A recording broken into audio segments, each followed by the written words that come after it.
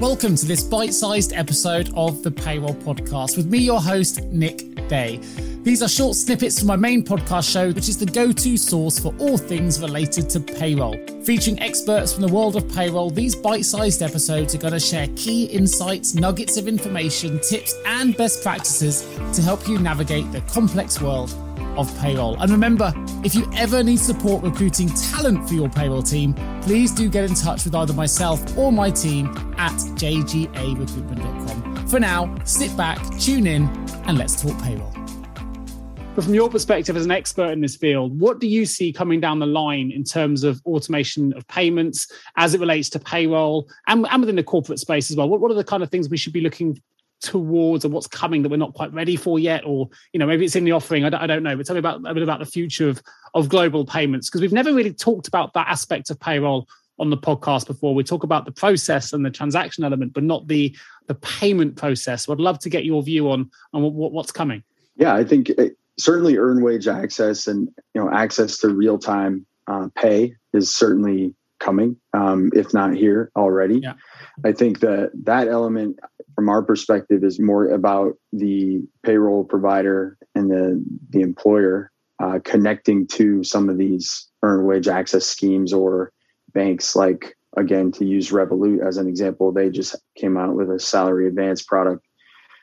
To me, it's more about connecting to what the consumer or the employee is potentially using and meeting them where they are, rather than kind of forcing a new solution onto them.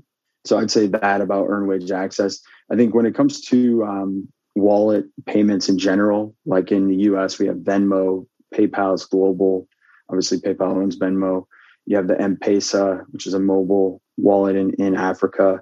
You have Alipay in China, and other just sort of e-wallets. I think organizations and payroll companies are going to have to, again, meet the employee where they are and be able to pay into those wallets. We certainly do. And then the whole crypto blockchain piece, I think is very interesting. I'm super interested in it. I think from my perspective, I don't see employers saying, okay, here's your salary in crypto. Okay. We're going to pay you Bitcoin once a month. We're going to pay you the equivalent of your salary in Bitcoin.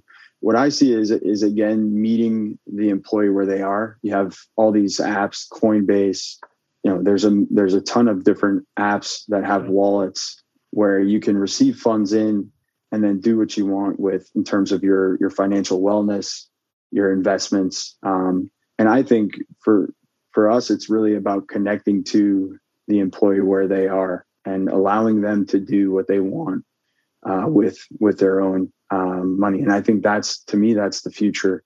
The crypto side is there's going to be many employees who are already, purchasing crypto with their salary, but getting paid and having that as sort of your base salary. I don't necessarily see that in the future. I hope you enjoyed today's bite-sized edition of the Payroll Podcast. Remember to subscribe to the show, share it with your payroll colleagues and friends, and why not also check out some of our previous episodes for more golden nuggets of payroll information that you never know, they may just help you along in your own payroll journey. But for now, I'm Nick Day, and you've been listening to the Payroll Podcast Bite-Sized.